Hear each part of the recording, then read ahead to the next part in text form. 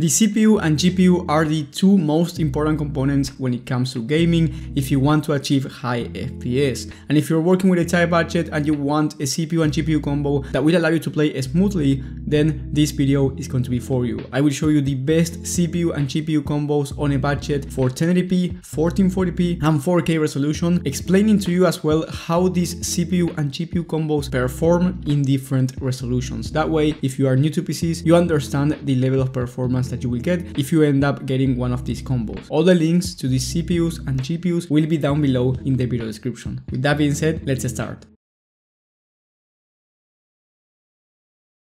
With the first combo, we have the cheapest one on the list for $308, and this combo features the Ryzen 5 5500 for the CPU and the RX 6600 for the GPU. This is a very good 1080p combo that will allow you to play at 70 plus FPS on average at 1080p resolution, high to ultra settings in high demanding titles. Of course, it will also depend on the game, and in some cases you may want to turn down the settings to high instead of ultra in order to get those 70 plus FPS on average. But overall, this combo is, in my opinion, one of the best ones in terms of price to performance at 1080p resolution. And if you want to play easy to run titles, you can expect 144 plus FPS on average in these titles, so you can buy a 144 or a 165Hz monitor or a 165Hz 1080p monitor. At this price point, you can also consider the Intel Arc A750 for the GPU, which is about 10% faster, so you can expect 80 plus FPS on average on high to ultra settings at 1080p, and you can also buy it at the same price as the 6600, but the thing is that the drivers are not as optimized as the AMD drivers, so if you want to play the latest AAA titles on day one, you may want to get the AMD GPU, but you can consider the A750 from Intel. And if you have more money for 1080p, then I do recommend you going with the RX 7600 for the GPU instead of the RX 6600. This one is $270, and if you buy this GPU with the same CPU, the total price will be around $370, but you will get a performance increase, especially at 1080p resolution, where you will be able to average around 70 FPS. With the 7600, you will be able to average over 88 FPS, which is a noticeable difference, especially considering these are high demanding titles. Moving on to 1440p, if you are on a tight budget, I recommend you buying the i5 12400F for the CPU and the RX 6700XT for the GPU. This CPU and GPU combo will cost you $474, and you can expect 74 FPS on average on high to ultra settings at 1440p on high demanding titles. And if you turn on FSR, which is the upscaler from AMD, you can expect even higher numbers. On easy to run titles, you will be able to play at 144 plus FPS on average at 1440p resolution. And if you have this money and you want to play at 1080p, well, the RX 6700XT will be able to average over 100 FPS on high demanding titles on high to ultra settings. Amazing combo for 1440p high resolution. And if you have more money, then I do recommend you buying the RX 6800 instead of the 6700XT for about $70 more. And if you do this upgrade, you can expect to run games at 1440p high to ultra settings at 90 plus FPS on average, or even more if you turn on FSR. So about 20 FPS more on average than the 6700XT. And not only that, but you also get 16 gigs of VRAM, which is going to be useful if you want to play at 4K resolution. Talking about 4K resolution, for $650 you can get a solid 4K combo, which in my opinion, this is a budget combo for 4K, even though it's not cheap. If you want a 4K monitor, then this is one of the cheapest combos that you can get right now for a solid experience. And it's the i5 12400F once again, but this time you get the RX 7800XT.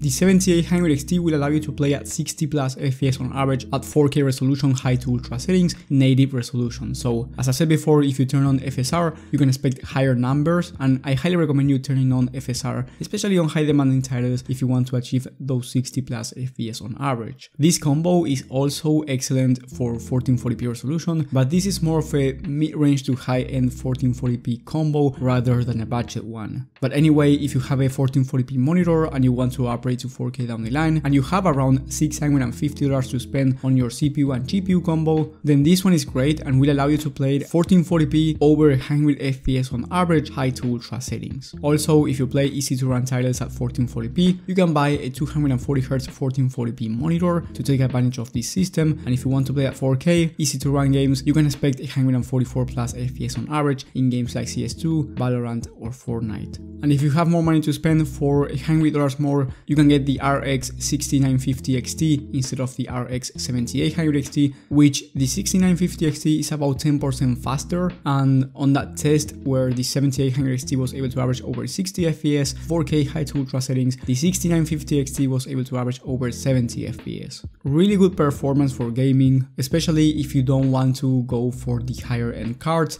such as the RX 7900 XT, XTX or RTX 4080 or 4090. But I want to be clear though, even though the CPU and GPU are the two most important components when it comes to your gaming performance, you can have the wrong power supply or the wrong motherboard, for example, and your PC will never turn on. So I highly recommend you watching my video on the best complete PC builds for every budget and every resolution, where I go over PCs that are on a tight budget and also PCs that are more high end. You will have that one in the top right of the screen, and if you watch that video and you buy one of those systems, you make sure that everything is compatible, and if you put the entire PC together, it's going to work perfect for gaming. Thank you guys for watching, thank you for the support, and I will see you on the next one.